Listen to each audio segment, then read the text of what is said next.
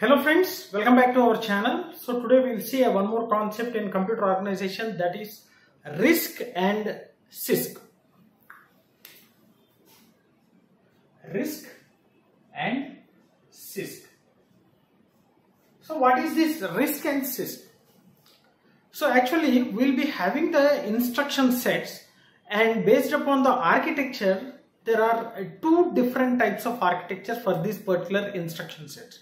So those are this RISC and CISC.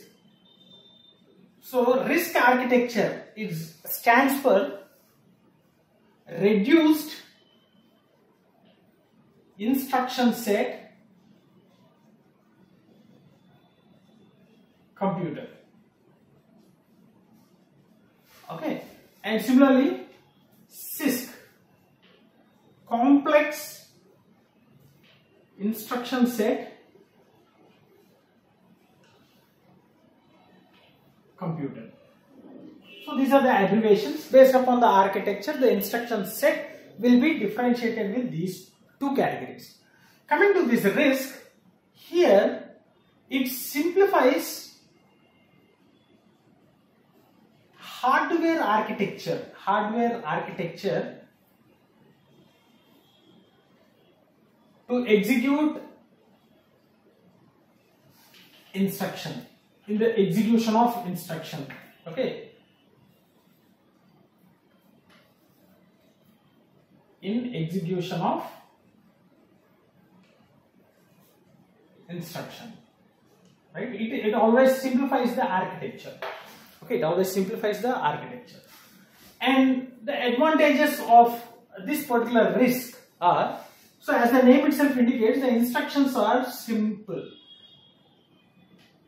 Instructions were simple.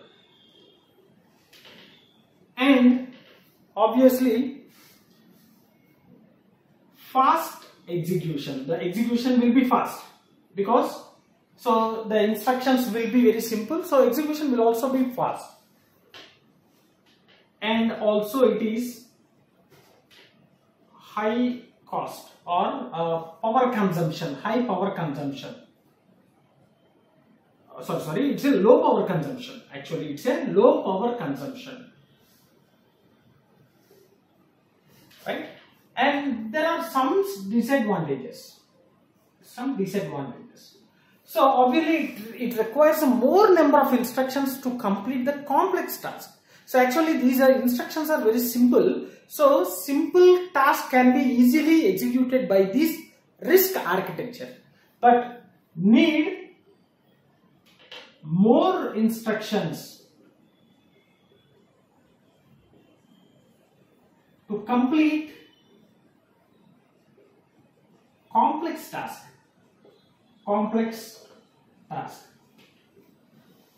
So obviously it requires more amount of memory, right? More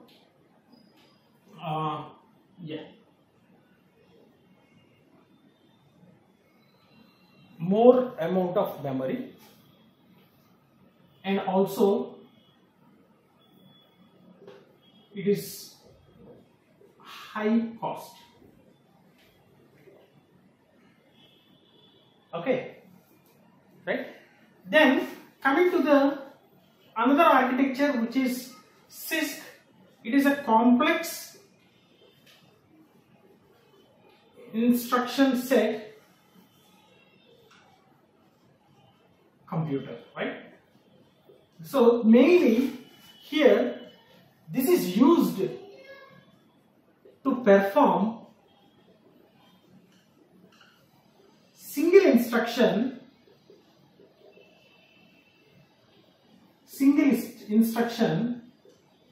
for various operations like loading, storing, evaluating. For everything, for all these operations, it requires only the single instruction. Correct? Now, what are the advantages of using this one is obviously it requires less memory. It requires a less memory and widely used architecture because of less expensive, and automatically code is reduced. Code is reduced because multiple operations can be performed using the single instruction. So automatically code has been reduced. So these are all the different advantages of using this CISC architecture. Coming to the disadvantage. What is the disadvantage? So some complex design, because we need to perform all the operations in the single instruction. So complex design and slow execution, because even though the instruction is single, it should perform a different operation. So slow execution, the execution will be very slow. And if the execution is slow, more powers will be consumed. So more power consumption will be there. More power consumption will be there. Right? So these are the few advantages and disadvantages of CISC and RISC. So these both are the architecture, computer architectures based upon the instruction set. Right? So this is a complete overview of RISC and CISC. Now we'll see the differences. What are the differences? So we'll write the same points in a different manner, right? So let us write what are the major differences between CISC and RISC.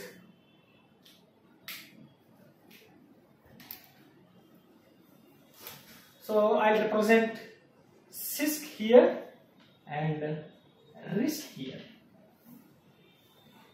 So first one, the abbreviation we can write, it's a complex instruction set for computers. Complex instruction set computer, right? This is the first. And here we can write the abbreviation reduced instruction set computer, right? And this is a hardware centric. CISC is the hardware centric design. It is a hardware centric design, and this is a software centric design. Software centric design, right? So this will be used in hardwired control unit. So we have seen the control unit in two parts. One is hardwired and microprogrammed. So here it is a hardwired, used in hardwired control unit. And it is suitable for microprogrammed control unit. Microprogrammed control unit. And coming to here, the instruction will take more than one clock cycle to complete its execution, because one instruction will be having a multiple operation. So that's the reason. So instruction takes more than one clock cycle to complete its execution.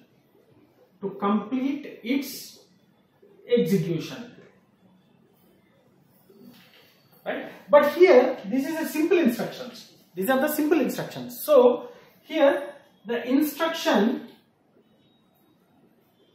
takes only one clock cycle to complete its execution. Okay, and here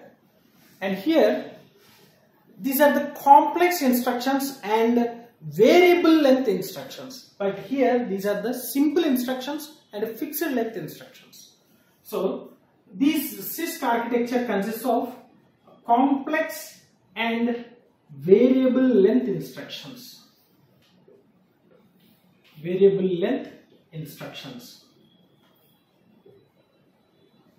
Whereas RISC consists of simple and fixed length instructions. Fixed length instructions. And this it will be using more number of addressing modes. It uses more number of addressing modes. So we have seen different addressing modes, right? So this CISC architecture will be using more number of addressing modes, and here it uses less number of addressing modes.